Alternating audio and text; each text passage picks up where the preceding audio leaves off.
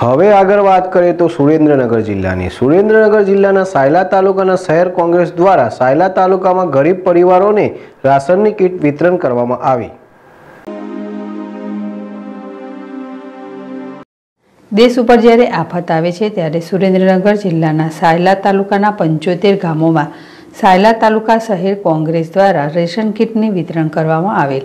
તેના ભાગરૂપે આજે ધાંધલપુર, રાતડગી જેવા ગામોમાં સુરેન્દ્રનગર જિલ્લા પ્રમુખ કલ્પનાબેન ચોટીલાના ધારાસભ્ય ઋત્વિક મકવાણા તેમજ ચેતનભાઈ તથા રૈયાભાઈ અને રાજેશભાઈ સત્તાપરાએ કીટ વિતરણ કાર્યક્રમમાં ઉપસ્થિત રહીને લોકોને કીટ વિતરણ કરેલ હતી। સાયલા તાલુકાના બધા ગ્રામ્ય વિસ્તારમાં જરૂરિયાતમંદ લોકોને હાલ કોરોનાની મહામારીના સમયે ભોજન માટે જે તકલીફ પડી રહી છે તેની જાણકારી મળતા જ સાયલા કોંગ્રેસ હાલ ગરીબ પરિવારની મદદ માટે આગળ આવી માનવતાનું ઉત્તમ ઉદાહરણ પૂરું પાડી બીજી સેવાભાવી સંસ્થાઓને પણ રાહ ચીંધ્યો છે। જગદીશસિંહ ઝાલા, ZSTV ચોટીલા।